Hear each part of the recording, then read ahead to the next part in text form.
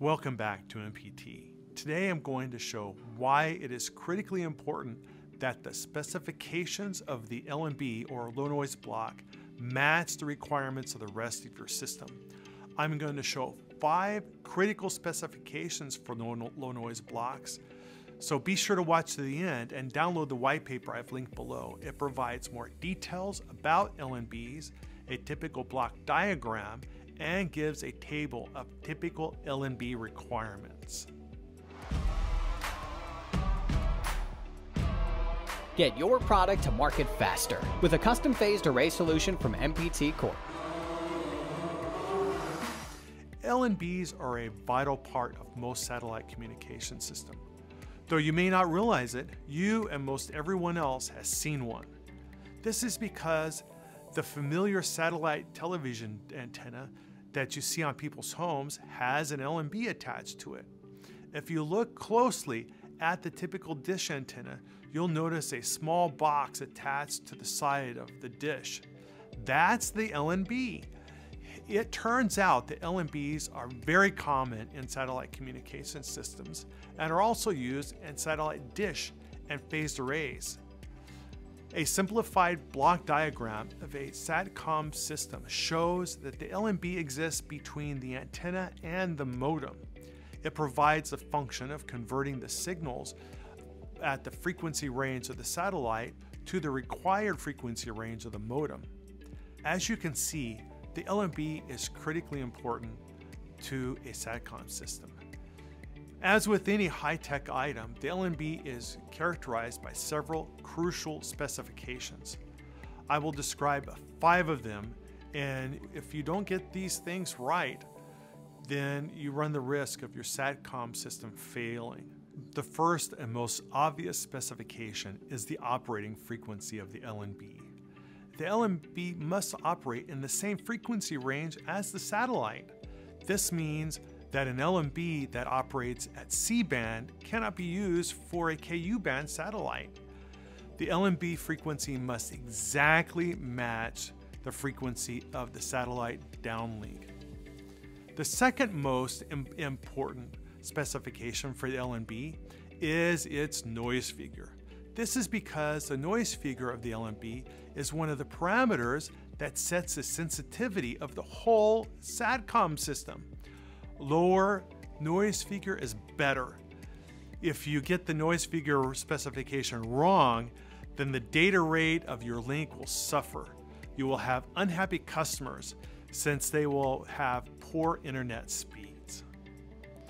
The third most important LNB specification is gain. This is because the satellite signal must travel many thousands of miles from the satellite to reach your antenna.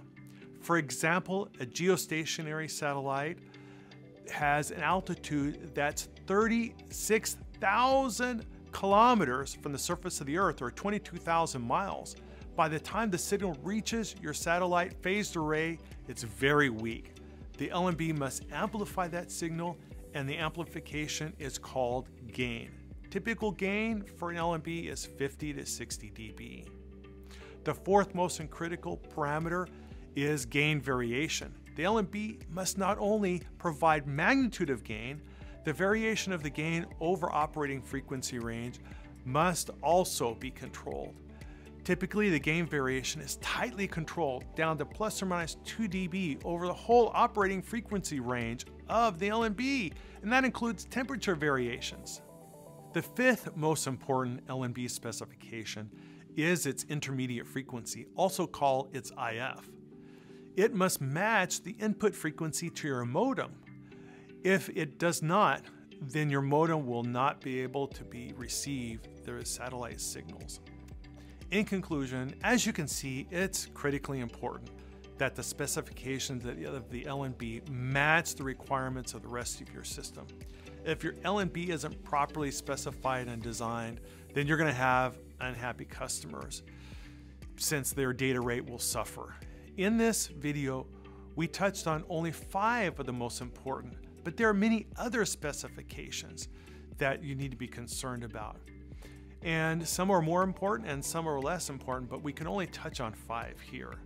Nevertheless, it should be clear from this video that a proper LNB specification requires the analysis of the complete system. This includes a link budget simulation, LNB gain distribution, and noise figure analyses, third order intercept gain, gain compression, and other simulations.